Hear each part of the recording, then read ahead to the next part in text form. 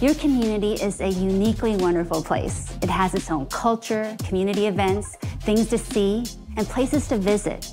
But most importantly, it's the only community with you and your family in it. You've probably heard of the idea of a bucket list, which is typically a list of extreme things a person wants to do in their lifetime. But what if we adapted that concept and made it all about bringing kindness to our communities? Your list might look different based on the community you're in. But you can start by sitting down with your family to ask these 3 questions. 1, who needs our help? Consider marginalized populations, exhausted workers, and animals or nature in need all around your community. Who could you prioritize with this kindness? 2, what can we do?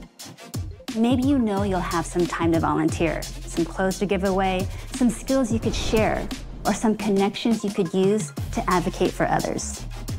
3, what do you wish someone would do for you? These don't have to be big things, but what acts of kindness stick with you the longest? Think about the things that make you smile and consider how you could do those things for others. After you've talked through these questions, make a list of 10 things you'd like to do to spread kindness this month.